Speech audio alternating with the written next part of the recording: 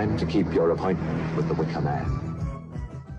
Hello Hot Potters, and welcome to another helping of Mr H's Hot Pot. You join me today going round looking for the locations for the film The Wicker Man, and our first stop is at the ruined church. Now in the film this was supposedly Summerhile's church, which had fallen into disrepair because the people weren't using it. And we'll go inside now and we'll take a little look. But this is where Edward Woodward breaks that cross and he puts it on the altar. So let's take a look inside, shall we?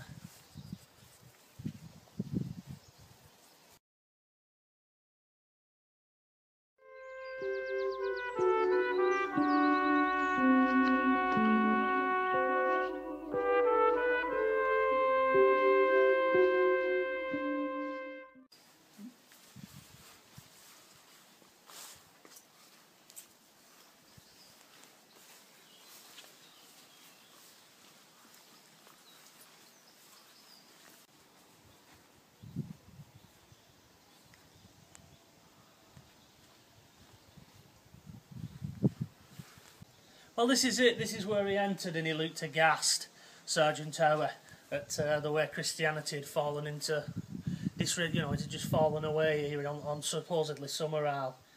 Obviously, this has been an ancient church at one point, and it's an ideal location, really.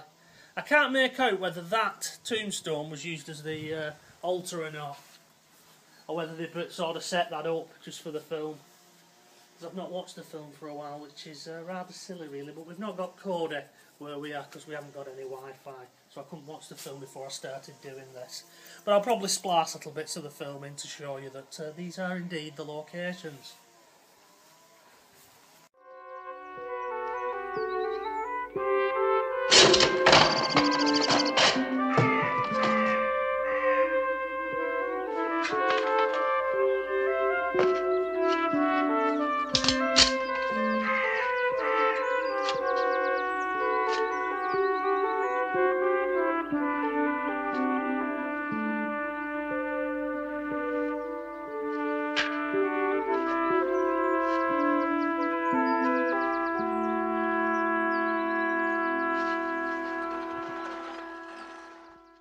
So we're going to have a look around the outside of the church now. I don't think you saw that in the film. You just see where supposedly Sergeant Howe comes in, and I can't work out whether it was this entrance or the one at the back. There's a plaque over the door here, so I should imagine that was either taken down or covered for the film if they used this entrance.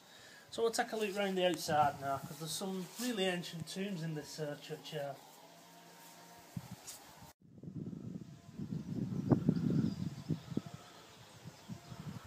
As you can see, there's the sign over the doorway explaining that this was an old kirk, and it gives you some information regarding the minister.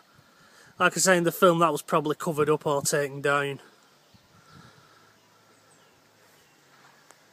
As I said, there's some really ancient tombs. I mean, this one here, obviously this one's somebody who was quite notable. A bit of a modern door on it. Little mausoleums. You only usually see those in sort of Highgate Cemetery over in England. As I don't think they use much of this churchyard in the film. It was mainly the inside of that church for its atmospheric properties. It's a lovely day today. Take a little look around the other side.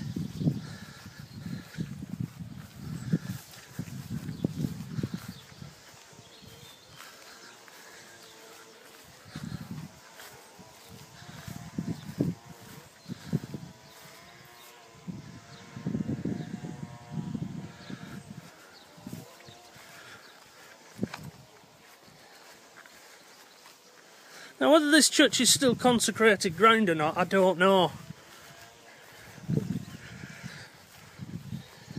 And what denomination it is, I don't know either.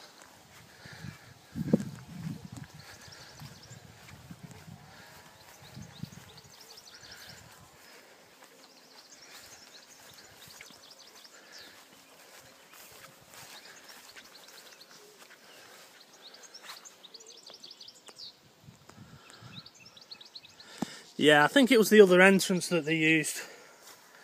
As I say, I should have watched the film really, shouldn't I, before making a film. Well, there you go.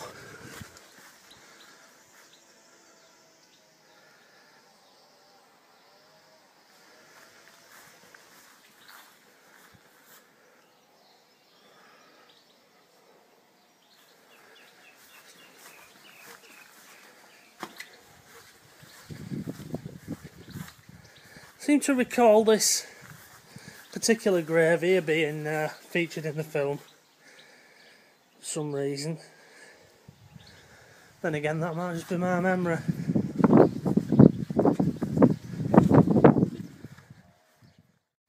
Here's the schoolhouse that Sergeant Ellie visits to try and find with Rowan Morrison's name on the school register. As you can see, it's just simply a cottage. This is also the area where the Maypole dance scene takes place.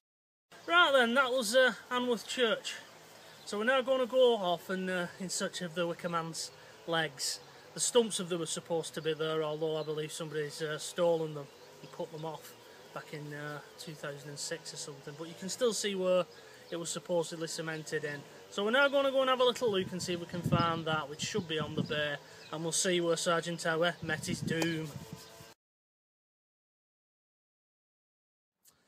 Well, we've come in search of the Wicker Man's legs, and unfortunately we're still searching for them. Now, there's a quick moral story to this one. Whenever you're out and about with your other half, have you ever been lost and not known where you are? And your missus has always said, ask him, there, he'll know, go and ask him. And you say, no, and blokes don't, do we? And there's a reason for that, because this bloke told us they were down here. We've walked 2 bloody mile and couldn't find them. Hey, they're down there. No, they're not. Anyway, enough of my moaning.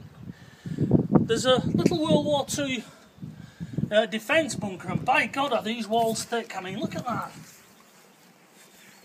Now what it's here for, I don't know why this is defending this particular point, but obviously given the size of it, they must have thought it was worth defending.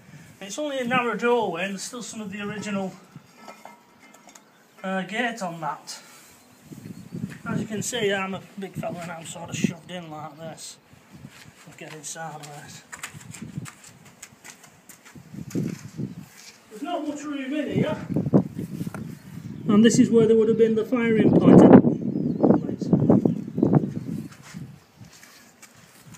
I don't know the actual number for this one. There was all given an official number, an M, whatever. What this one is, I don't know. Maybe somebody who's watching this film could actually tell me. But this isn't what you're interested in. We're not interested in World War II rubbish today, are we, folks? We want to find these legs, and I think there was the other way. And I'd be very, very, very annoyed if there was. Right, onwards and upwards. Carry on this trek.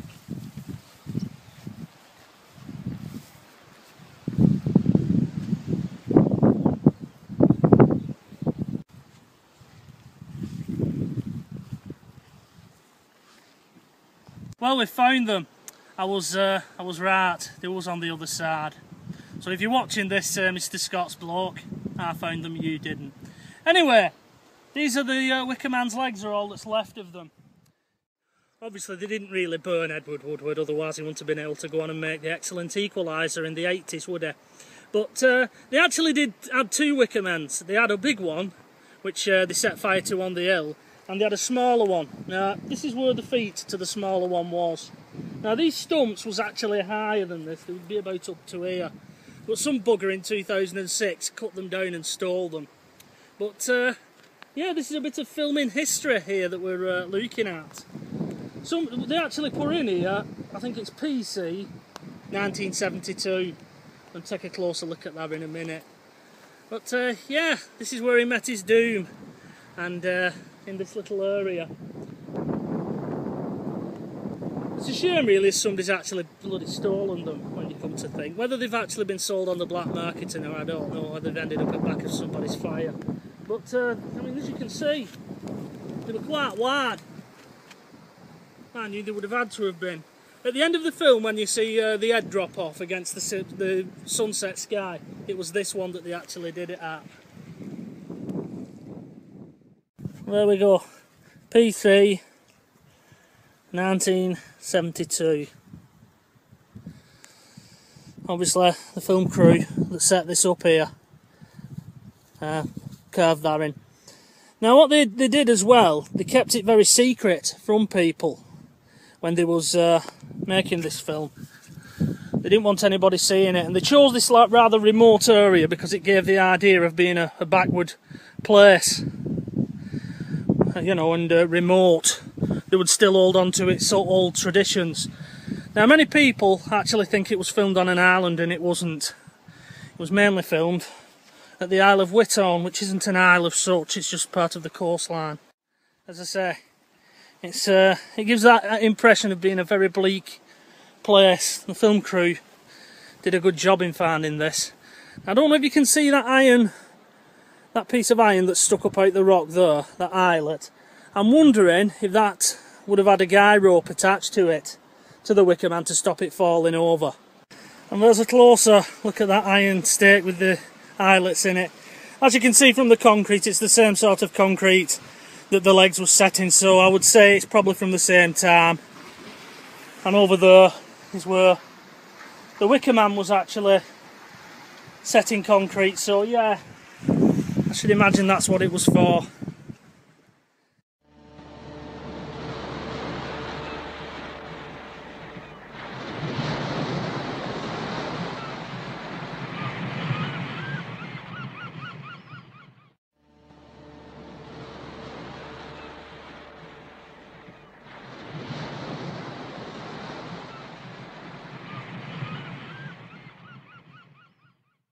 Now this is the actual cave where Sergeant Tower comes out. In reality it isn't a cave, it's just a hole in the ground.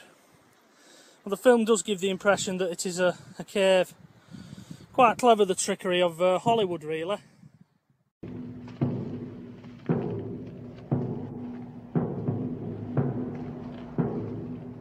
Now this little area here, these rocks, is where they run Sergeant Tower against before they actually push him into the Wicker Man.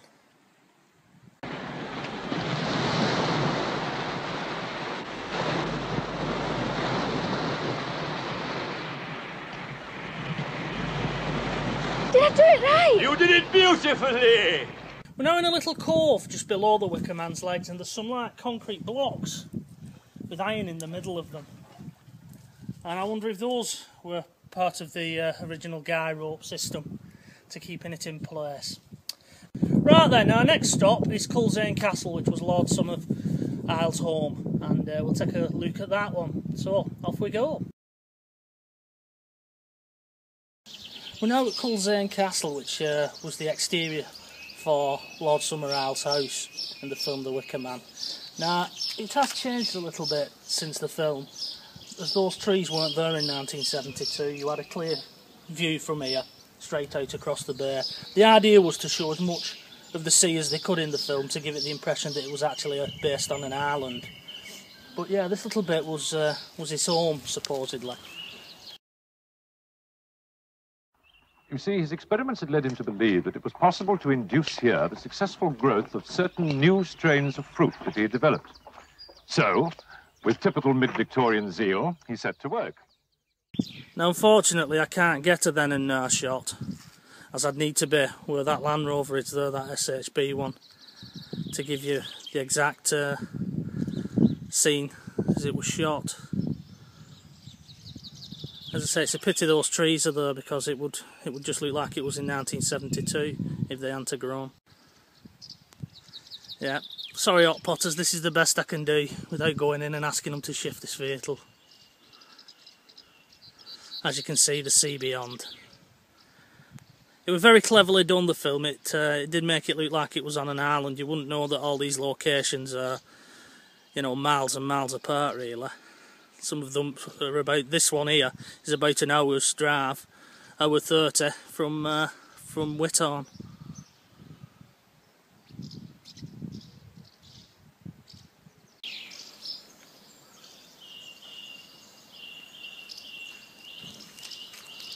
we'll take a little look at the castle and give you a little bit more. I don't know what bits was actually used in the film totally, or not. And then this is the last location we're going to do, because they can't put that many in them. The others are just little shops here and there. These are the three main ones: the church, where they burned the Wicker Man, and here at Lord Summerall's home. The flame inside you, burn, burn, will lie. Fire, seed, fire, feed, and make the baby cry. Take the flame inside you, burn, burn, begin. Fire, seed, fire, feed, and make the flame inside you, burn, burn, will lie. Fire, seed, fire, feed, and make the baby cry. Take the flame inside you, burn, burn, begin. Fire, seed, fire, feed, and make So that's it. I hope you've enjoyed this little tour of our Wicker Man locations. So until the next time, as always, bye bye for now.